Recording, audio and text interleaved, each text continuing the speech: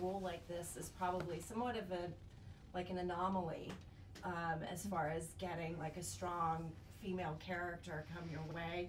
You're a little bit classic Hollywood, femme fatale. What was that like for you playing that role? It was great. It was very challenging. I never played someone like her before. So when I read the script, I was like, oh, I have to try. I have to try. I don't know if it's gonna work, but I have to try. What was the stunt work like?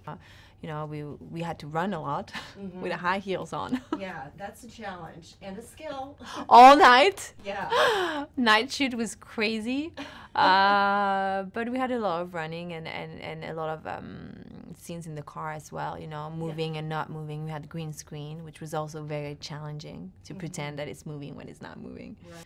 As I've done really high, you know, fighting in my life, and I was training as a Muay Thai fighter.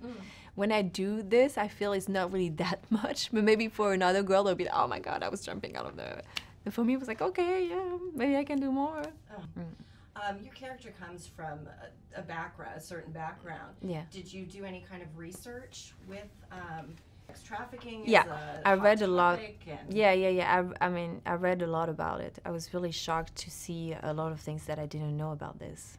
How the girls get into it, and how usually they actually get into it really young, so the pimp can form them mentally to never leave. And then the pimp is just having this power on them, and they just feel guilty to just even leave, because they will tell you, oh, now you want to go back to your family, and they will know that you are being a prostitute.